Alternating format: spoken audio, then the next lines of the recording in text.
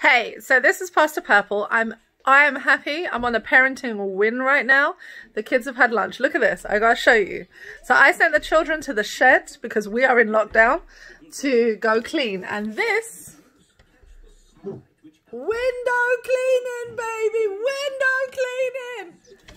I think this is the most This helpful child is helpful. He actually volunteered to clean the windows. Look at this one.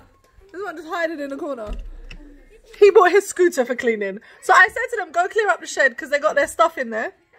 And it needs to be cleaned up.